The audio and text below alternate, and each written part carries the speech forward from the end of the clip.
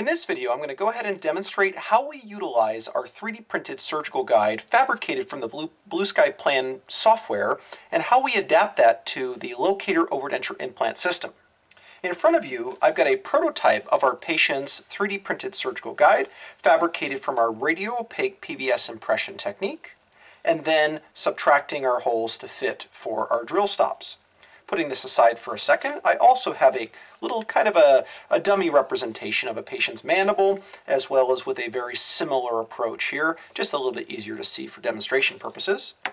And also I've got my standard LOCATOR Overdenture Implant System surgical kit. If you need any help with the surgical kit and how to utilize it for your surgical procedures, check out my other videos. As I open up my LODI surgical kit, the central tenet of what we're trying to do is we're going to use our pilot drill, which is a 1.2 millimeter diameter drill, with our drill stop that is adapted to our pilot drill, or 1.2, at the length of the prescribed implant that we wish to place. Following my LOCATOR Overdenture Implant System surgical technique manual, I begin the surgery with a pilot drill matched with a drill stop of the implant length. The same thing is what we're going to do here with our 3D printed surgical guide from the Blue Sky Plan software. In our Blue Sky Plan software, I've chosen the diameter of our guide tubes to correspond with the drill stop diameter. The idea here is that as I'm drilling, I'm going to use the outer wall of my drill stop to give me some angle or trajectory control while it's on the patient's edentulous ridge. And now further demonstrating with an actual surgical handpiece, I'm going to pop it on here. When I'm going into the patient's mouth, the idea here is that I'm going to go ahead and utilize my drill, not rotating it or turning it on just yet, placing it lightly into that hole, and now activating the drill and drilling down until it punches through all the way. By doing that, I've sized these little tube holes to correspond with the diameter of my drill stop in my LOCATOR Overdenture Implant System. So a few different methods of approach of how we can do this is we can go ahead and just start with our 1.2 drill to our 12 millimeter drill stop if we're going to place a 12 millimeter long implant. Alternatively, what you can also do is just artificially drill short on your first drill through the guide. Say I want to start with an 8 millimeter drill stop. It gives me a little bit longer drill stop for me to go ahead and correct any sort of positional errors. So what I want to do is I'm placing this onto the edentulous ridge, and I'm going to place my 1-2 drill in until that drill stop is just starting to contact the edges of that virtual guide tube, now 3D printed guide tube. So say I'm a little bit short. If I place it on here, and I'll just arbitrarily pick a very long drill stop on the 14 millimeter one, snap it onto here. I'm going to zoom in just a touch so you can see it a little easier. Say I place this onto the edentulous ridge and I get to here, and it's not contacting anywhere. I recommend not using that exact drill stop length, even though I might be placing a 14 millimeter long implant. And instead, I'm going to go ahead and choose a size, this case a 10 millimeter long drill stop. When I place this onto my patient's edentulous ridge, I'm now going to go ahead and verify that it's down all the way. And here, I would still maybe even want something a little bit shorter. I've got a lot of play there. So I'm going to go ahead and dial down to just my 6. I'll pull out my 6 millimeter long drill stop, snap it onto here, and then the same thing. Now I have good contact. And now the idea of this is that as I'm drilling through, it's going to give me a bodily positional indicator. As I'm drilling through, it gives me a bodily positional indicator in the center of the osteotomy.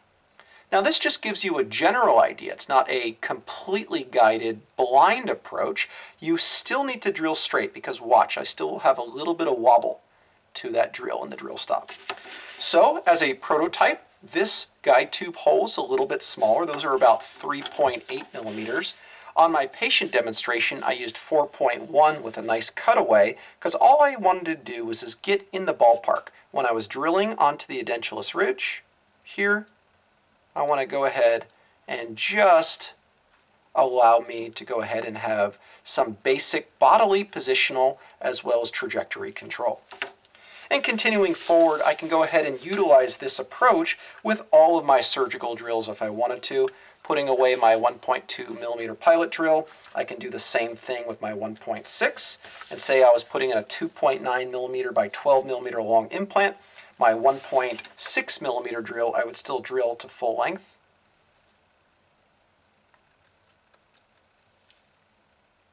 And then the same thing here, I would place on my 8 millimeter long drill stop for my 2.1 millimeter drill, snapping it onto here and then placing it into my handpiece.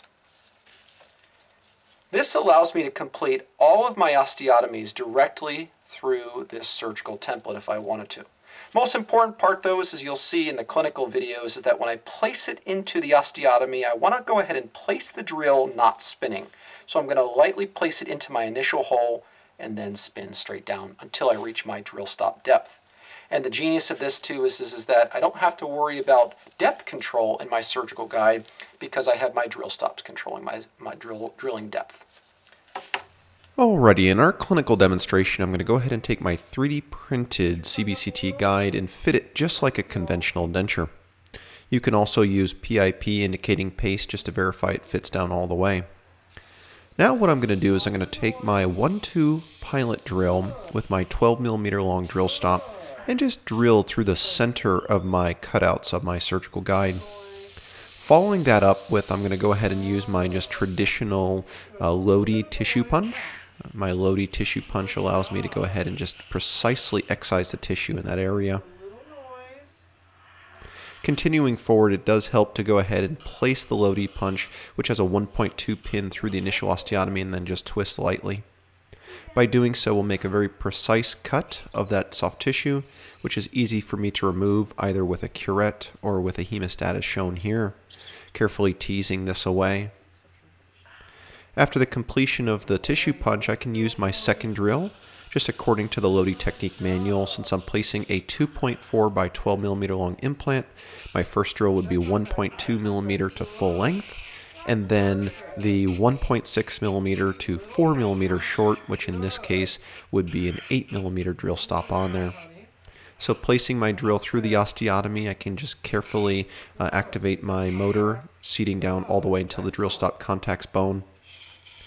After irrigating with just a saline solution or sterile water, we're going to go ahead and take our LODI implant, a 2.4 by 12 millimeter long implant on my handpiece, carefully in with the isolatch driver into our osteotomy, just freehand, placing until I feel firm resistance of the bone as well as the torque settings on my handpiece.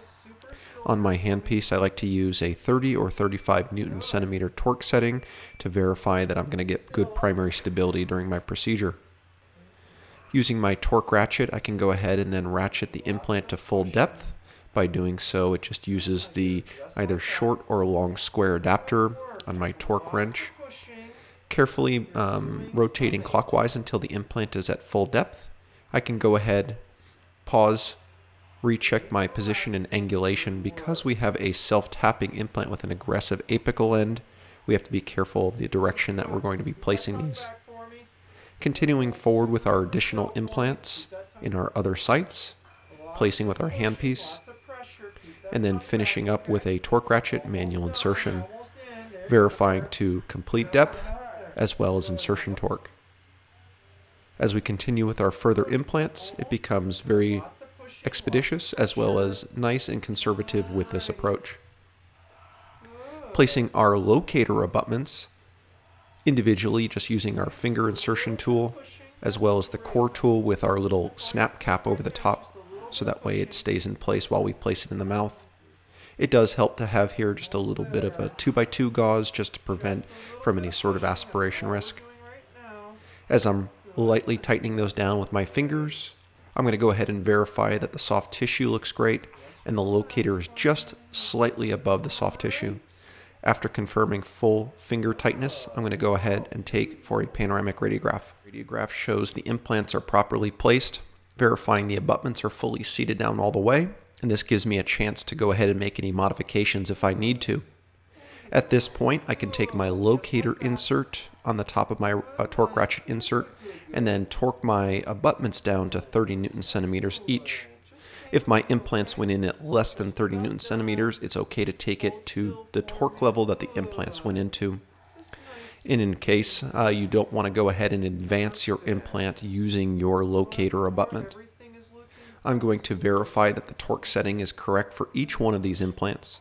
Each implant in this particular patient torqued above 35 Newton centimeters, so I felt comfortable with immediately loading. However, in this particular patient, we decided to go ahead and utilize a transitional soft aligner. What I'm going to be doing here is just going ahead and just using a series of acrylic burrs, either this pear-shaped burr or an acrylic burr, an 84T tapering burr, just to go ahead and remove all the existing soft aligner that was present in her denture before the surgical procedure. Starting in the anterior and working my way back, I'm just going to use these burrs just to create a trough on the anterior portion of where the implants are to facilitate the fabrication and the lining of the soft aligner, the chair side soft aligner. As I trim that away, it's also helpful to go ahead and use this and to do this in a laboratory bench setting with good suction, just because it creates a mess. I'm going to take out my chair side soft aligner bonding agent and liberally apply that to any of the areas of the intaglio surface of the complete denture. It does help to thoroughly dry this material. As I take that to the mouth, I'm just going to take my chair side soft reline material and inject it, completely covering the intaglio surface of the complete denture. As I do that, I'm just going to go ahead and trace from one side of the denture to the other, ensuring I have a modestly liberal amount of this material everywhere, especially in the area of the anterior troughing. As my assistant goes ahead and hands me the spatula, I'm just going to take my chair side soft aligner and carefully just roll my borders. This is very much like what you would do with a traditional PVS reline impression. We want to go ahead and make sure that my soft aligner covers everywhere around the patient's edentulous ridge and our fresh implant sites. I have the patient instruct her to go ahead and close down into MICP, or centric occlusion, and then while she's in that centric occlusion, I'm just going to carefully tease around the borders of the peripheries of the patient's existing denture. As I do that, it does create functional movements to facilitate the soft aligner adaptation to the patient's ridge. Following up, I have the patient stick out her tongue all the way, move it side to side, and then to swallow lightly. I let that sit in place for approximately 2 to 3 minutes. After 2 to 3 minutes, the material has completely set, and I remove it from the mouth. After removing from the mouth, I take that back to my laboratory bench, where I use a series of just the chair side grinding burrs, or I'll go ahead and touch it up also with just a sharp 15 blade or 25 laboratory bench blade.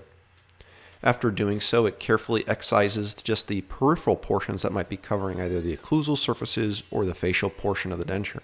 I then switch back to my black coarse point just to polish the edges to complete the smoothing of the peripheral portion of my chairside soft liner. I then use my brown polishing wheel just to go ahead and smooth out any of the areas that are on the facial portion or on the lingual portion of the denture. We're going to go ahead and seat that onto the edentulous ridge, placing the denture on top of the soft tissue as well as slightly engaging the fresh implants that have been placed. We're going to verify that the patient is going properly into centric occlusion and completing the procedure.